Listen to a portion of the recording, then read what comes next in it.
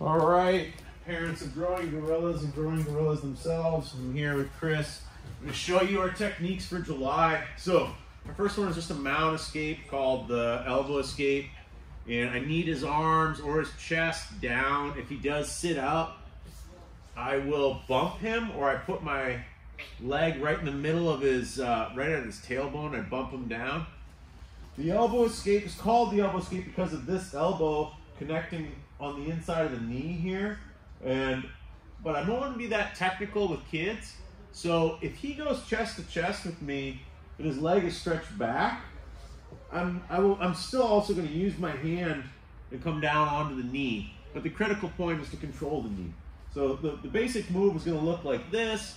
I'm getting under, getting this half guard, and finishing up on my elbow by some means. That's our real emphasis, is that get on the elbow, okay? So one more time, I'll go with a little more detail. I'm here, I'm getting in on this. I can't do it when he's upright because he'll have too much weight in his legs, so I may need to bring him over by bumping him from behind.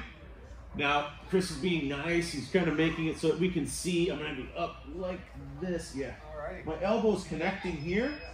I bring one leg up on this side. Actually, let's turn around.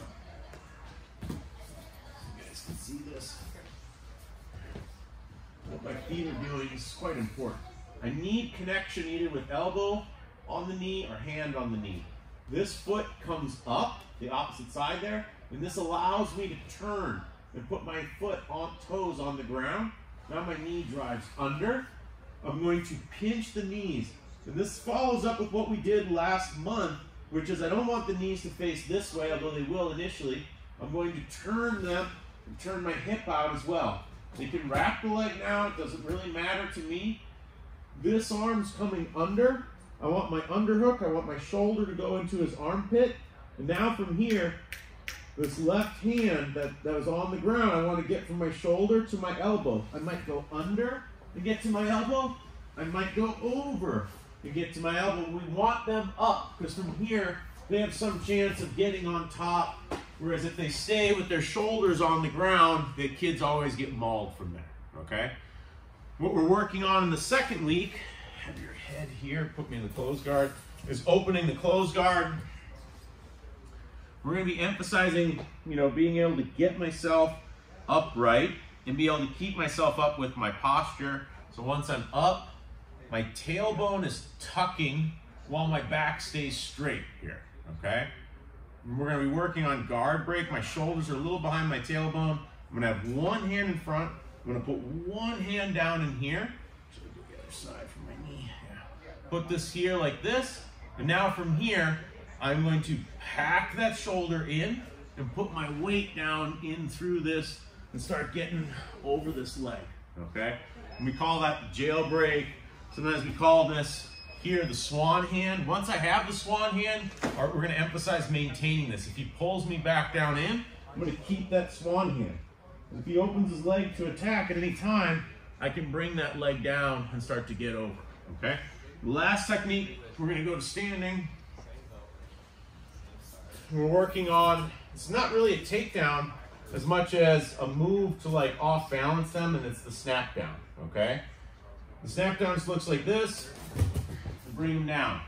The critical detail here is my body is like a whip. I go up on my heels, and my elbows go up, and I'm transferring a lot of power through that, aren't I? Yeah, you feel that, right? Whereas if I just go with my arms, yeah, it's hard. Like, even if you're really relaxed, it's like sometimes you get it if you're super strong, but regardless of where I grip, I'm coming up and pulling, okay? Emphasizing getting on top, rotating and stuff, but, the snap down is not really a takedown by itself. I can add to that. I can come up and go back a little bit, step back a little bit to actually bring them all the way down. You can do snap down, snap down, snap down. That's how some people play. We just want to get it into the kind of vocabulary of the kids, of thinking to put the snap down motion into them. You can do it no-gi too, where I'm here again, like, and you feel that strength. Whereas if I just try to pull without that whip there's not much power to it, right? Like, so that's what we want the kids to work on this month. Bring them to class.